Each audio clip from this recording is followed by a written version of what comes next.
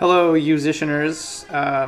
Peter 2627 was mentioning about the rhythm in level 6 Sky Bends is a little bit tricky. So I thought I'll just play it through the way I play it, and it seems to work okay. And I use all down strokes, and it's not too fast for that.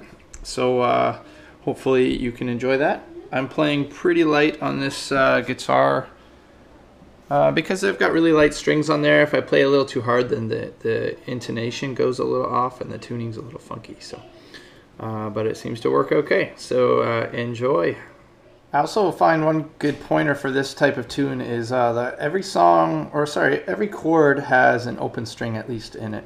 If you can keep those strings ringing as you change chords during that little break at the end of each chord change, then nobody will hear the chord change. It won't be like a distraction. There'll be music ringing along until you get to your next chord and you'll fill the gap. So hopefully that's helpful. I like to do it.